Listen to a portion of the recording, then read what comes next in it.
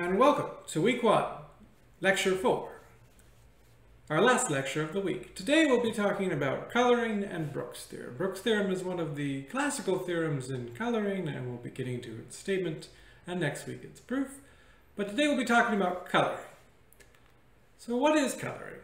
A coloring of a graph, G, is an assignment of colors to vertices of G such that no two adjacent vertices receive the same color. So it's a labeling, but wherein we've imposed a local constraint that adjacent vertices cannot receive the same color. Now, graph coloring is one of the most studied areas of graph theory and also one of the most storied. The history with the four-color theorem, which you've probably heard of, and it all dates back, the definition, to the coloring of maps, where the faces are now what we think of as the vertices, and you didn't want adjacent faces to receive the same color. But here we're doing vertex coloring, so that's the coloring. And now what are we interested in? We're interested usually in the number of colors we need, how many colors we need. To that end, we define a K coloring, so we say phi is a K coloring if, well, you map the phi to 1 up to K, and then has this condition that phi of u is not equal to phi of v for every edge uv. And what's the deal with 1 to K? Well, we really don't care what the colors are called, so just for the rest of our class, we'll always just assume they're integers, and we'll always just assume they're positive integers, and that it's, if we're talking about a K coloring, then it's 1 up to K. But because you can always just rename the colors. So that's coloring, and that's K coloring. And well, every graph has a coloring, even a K coloring with a somewhat small k, in that it has number of vertices as a size v of G coloring. So we're actually interested in the minimum number of colors needed to color G. If we're trying to optimize, we want to minimize that number of colors. Because not every graph might have a 1 coloring or a 2 coloring, etc. To that end, we define one of the most important parameters in graph theory, which is the chromatic number. So the chromatic number of a graph G, definition here denoted chi of G, so that's the Greek letter chi, is the minimum number k such that G has a k color. It's a very interesting and hard parameter, and so that's what we'll be talking about. But maybe before we do that, let me just even back up and ask, why coloring? So why would it be interesting to study coloring? We're going to be spending the next number of weeks on it. It's very storied, it has many papers on it, but so why would you study coloring? So maybe pause the video for a moment and answer this question, why coloring?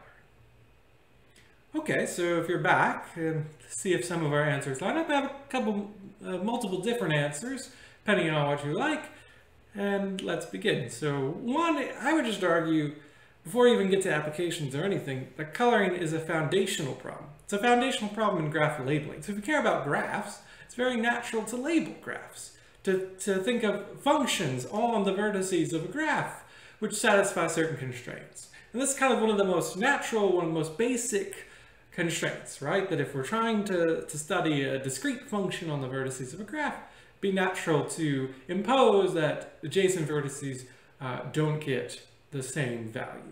And that's exactly what coloring is. Now you could do other things. You could have adjacent vertices get the same value, but then if you're connected, the whole thing is constant, and that's maybe less interesting. Whereas this leads to interesting. And also it's clear you can kind of generalize this in a lot of different directions. And so it's, in some ways, it's a foundational problem for the whole area of graph labeling or functions on graphs. From a different side, though, you can think of coloring not only as a labeling or function, but as a graph decomposition. So what if you want to decompose the vertices of a graph into certain kinds of subgraphs? And that's exactly what coloring is doing. It's decomposing it into color classes. So what is a color class? All the vertices that get the same color. And what is that? It's an independent set, right? You can't have any edges there. That's exactly the definition of an independent set. So we're actually decomposing the graph into independent sets. And so coloring actually is foundational in that sense. And then from there, you can even explore other types, other generalizations or variants of coloring.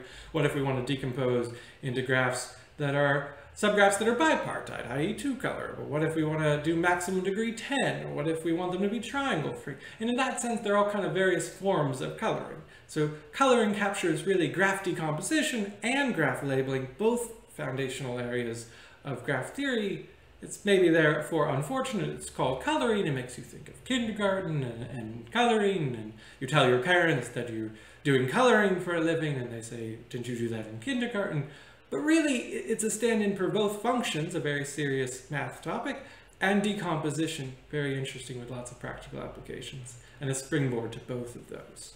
Beyond that, of course, then it actually, being so foundational, has many applications. That's probably what you thought of when I said why coloring. So it has applications to maps, if you want to color maps, cartography there, scheduling, so if you want to schedule sporting events and things, job processing, meaning more for computers, so if you want to tell a computer, if you have some number of servers or processors, in what order to do the jobs. Frequency assignment is another one. Think of cell networks, and you want to tell certain phones what frequency they should be using to communicate with certain cell towers. That's a coloring problem of a sense. So there's all these different applications in the real world to very relevant problems. And I would even argue more generally actually to algorithms. So coloring appears a lot, in other areas of combinatorics is kind of a black box, but also to algorithms. So one very good example is distributed computing. If you want the vertices of a network to actually run a distributed algorithm, it's helpful to get them to coordinate as if they were independent sets. So to have adjacent vertices not go at the same time. And what is that? It's actually finding or coloring. So even kind of creating a schedule for a distributed algorithm is actually just first finding a coloring in distributed time, or distributed algorithm to find a coloring. And so that becomes a foundational problem for a lot of computing problems. And so those are all reasons for why coloring, but maybe also it's just beautiful and has lots of very nice classical theorems, nice proof techniques, and so we'll be looking at some of those. But if you need someone to tell someone why, why are we studying this, why coloring, well, here's some different nice answers. Okay, well, let's go back to coloring. So I've said coloring is foundational, but part of that is because it's hard, right? If it was just easy, it wouldn't have gotten as many papers and as much respect. And so in what sense? Well, let's try to go through and characterize, when is a graph 1 colorable, when is a graph 2 colorable, etc. Well, 1 colorable is easy, you just can't have any edges, right? That's being an independent set. So it's by definition, being an independent set is equivalent to being 1 colorable. So that's not very interesting. Can I decide if I'm 1 colorable? Yes. Do I have an edge? Then no. If not, then yes. What about bipartite? Well, bipartite is actually by definition equivalent to being 2 colorable, right? That's what the definition of bipartite was, split into 2 independent sets. And that's what it means to be 2 colorable. And indeed, coloring, if you think about it, is just a generalization of this bipartite, somewhat intrinsic property, right? But instead of saying tripartite, we say 3 colorable. Instead of quadpartite, 4 colorable, because it's just easy, because you then stop remembering what the Latin things that should go in partite are in front of partite. So can we decide about partite? Can we decide 2 colorable? Well, yeah, as you probably learned in undergraduate graph theory, G is 2 colorable if and only if G does not contain an odd cycle, and there's nice short proofs of that. And moreover, if you take spanning trees, there exists a polytime algorithm to decide if G is 2 colorable, right? You just take out the spanning tree, and then you'll be able to detect either an odd cycle or find the 2 color. So that's not very interesting, right? 2 colorability. But then it gets really interesting. What about 3 colorable? Is there some nice characterization of being 3 colorable? We're 3 colorable if and only if, maybe not odd cycles, but some crazy class of graphs. I mean, they have to be infinite as well, but maybe there's a nice characterization. And the answer is really no, at least if we believe certain conjectures in complexity theory. Because Karp in 1972, as one of his 21 NP-complete problems, showed that for each k at least 3, deciding if graph G has a k coloring is NP-complete. And that kind of says that unless you believe P is equal to NP, there is no nice characterization. At least in this NP sense, right? Because if there was some easy way to tell that a graph doesn't have a 3 coloring, then we'd actually have a nice algorithm, and then P would reduce to NP would reduce to P and break that. So really, coloring is hard, is the point of this slide. And actually, it's very hard. Like, 3 coloring is NP complete even for planar graphs. So even planar graphs, which you know by the 4-color theorem, are 4 colorable, but deciding whether one's 3 or 4 is actually even NP complete. So even that part is hard. And actually you can show, just by easy kind of blow-up arguments, that any constant factor approximation to coloring or chromatic number is also NP complete. So we can't even really approximate coloring well in general. So instead, we're going to look more at specific classes and specific bounds and try to show in those cases that we can get a good handle on the chromatic number. So that's what we'll do. So we'll talk about bounds on the chromatic number instead of actually trying to find it exactly. So let's talk about bounds. What are some bounds? Well, as we mentioned, chi is the most of the number of vertices of G, but that's not very, it's very trivial, so that's not very interesting. Let's do better. How can we do better? Well, here's a nice one.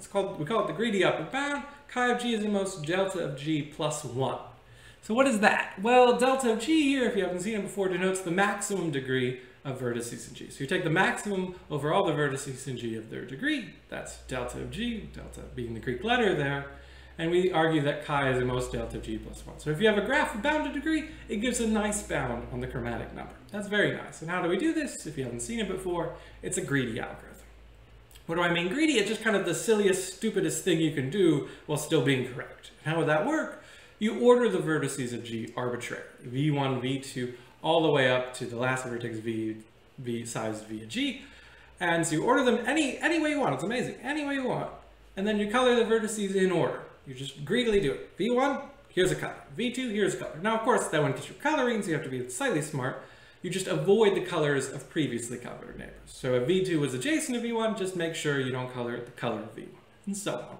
Now, does this work? Can you always keep continuing? Well, yes, right? Since each vertex has the most delta of G neighbors, by the definition of maximum degree, there is always at least one color for the current vertex. So you just avoid your previously colored neighbors, that's the most to a degree, which is most delta of G. There's always a color left over for you. Greedy just works. So that's very nice, that's very beautiful. So that's a very nice upper bound. What about lower bounds? Well, chi of G is at least omega of G. What's omega, if you haven't seen it before? That's a Greek letter and it denotes the clique number of G. What's the clique number? That's the maximum size of a clique in G. And if you haven't heard clique, that just means a complete graph. So it's the maximum size of a complete subgraph of G. And that's obviously a lower bound because just a complete subgraph, you need a different color for every vertex in that subgraph, for every vertex in the clique, right? So the chromatic number of G is always at least the chromatic number of its subgraphs, and so we get this lower bound from the clique number. So we have this nice upper bound and kind of this nice lower bound. Now, max degree is, of course, easy to just test and algorithmically find. I will note that omega of G, the clique number, is actually also a hard parameter of graphs. It's hard to test and approximate, etc. So maybe that's not the best kind of lower bounding from also a hard parameter, but at least these are two very natural, very nice parameters which kind of bounding our chromatic number. Okay, so what's natural? So we do this, and then what's natural? Well, you could ask about improving bounds, and again, improving because we're always have a large color and we're trying to lower it, trying to minimize it. It's natural to ask, could we do better than the greedy upper bound? Right, so I gave you some upper bound, it's coloring. You could always just ask, can we push it? Can we improve it? What conditions are needed, etc. So just think for yourself for a moment and pause and answer, can we do better? Okay, well, you probably saw the answer. The answer is no. Why? The bound is tight for complete graphs, actually. Actually, they're kind of all tight there. So omega of kn is n, and that's equal to chi of kn, which is equal to n minus 1 plus 1, which is the maximum degree of kn, that's n minus 1 plus 1. So all those bounds are all equal, they're all tight. So you can't actually do any better for complete graphs. So you should just stop, right? That's how math works. We asked, we had some bounds, could we do better? And we just said, well, no, so that's it. We throw up our hands, there's no theorems, we're done. Well, no, that's not math. That's not how we operate. In math, we're always trying to learn more to ask more questions, So if your original question wasn't the right question, you should tweak it. So here, can we do better than greedy? No. Well, then there's a kind of a natural next question, which is, well, could we do better if the graph is not complete? We thought about it for a moment. We said complete graphs it's tight for, and then we're like, well, maybe they're somehow the only problem, right? So think for a moment and come back. So you can pause the video, answer this question. Can we do better? And why, if we can? Well, no. The graph, actually, there's kind of a sneaky reason. I'll get to the other one you're thinking of, but first there's a sneaky reason. The graph could have a component that is complete, right? So I never said the graph was connected. And then, you can always pass the subgraphs and get a lower chromatic number, or greater than equal at least. So if you had a disconnected graph and one of its components was a complete graph, a Kn, where, n was actually the maximum degree of the whole graph, plus 1, then that component would also show the whole thing's tight, irregardless of whether you add other isolated vertices. So actually, makes sense then for this question and for coloring to really look at only components, to only look connected graphs, right? Because the chromatic number of a graph is the maximum over its components. So maybe we, again, being mathematicians, change the question. We said, well, that was stupid. I meant to only ask it about connected graphs. So we can can we do better if the graph is connected and not complete? So again, pause the video if you want to answer this question. You might know the answer. Well, no, right? There's one last stupid thing. It's tight for odd cycles. The bound is tight for odd cycles. So greedy is tight. Why? Chi of C2k plus 1 is 3. Odd cycles, triangles, 5 cycles, 7 cycles, that need 3 colors because of the parity. That's exactly the bipartite proposition we had. And that's 2 plus 1, which is the maximum degree of cycles, is 2 plus 1. So it's not tight to the clique number, of course, because it's not complete, at least if k is bigger than 2 there. But at least 2, but it is still tight to the greedy bound. So again, we ran into this person. We tried complete graphs, okay, maybe it's disconnected, let's make it connected. Then we ran into odd cycles. So we kept trying and we kept hitting walls. So we should really just give up. But again, no. It's just, you find more problems, maybe you say, let's push through. Maybe that's the only problem. Can we do better if the graph is connected and it's neither complete nor an odd cycle? So let's just throw them all in. Maybe these are the only examples. Let's assume it's connected so you don't get the stupid thing where you just add isolated vertices and such. And then let's throw out complete, let's throw out odd cycles, because those are the ones we found so far, the ones we knew about. But maybe there are more. So what's the answer to that question? Well, that's the point of this talk. The answer is yes. Yes, these are the only exceptions. That's amazing. That's beautiful, right? That's actually a theorem. And that theorem is called Brooks' theorem, after Brooks, who's actually a friend of Tutt, one of the founders of this C&O department, back when they were in university, and he proved this very beautiful theorem, that if G is connected, then chi is in most delta. So you're only saving one here. We got from delta plus 1 down to delta, but we can save a color. We can make sure that that greedy upper bound is not tight, but if and only if G is neither complete nor an odd cycle. Those are really the only two classes of exceptions.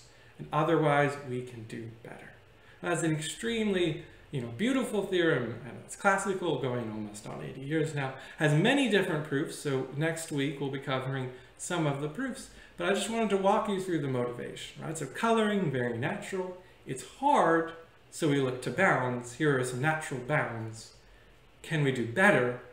Well, no, there are various examples, the issue with the connectivity, odd cycles, all there, but can we still do better? That's what math's about. Can we do better?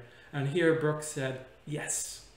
That's it. Those are the only ones. So that's just a very beautiful classical theorem in coloring, and that's why we have it in this course. So stay tuned for next week when we'll pick up with a proof of Brooks' theorem, first informally and then more formally, and then continue on talking about kind of extensions beyond Brooks' theorem. Well, until then, have a good weekend and see you next week.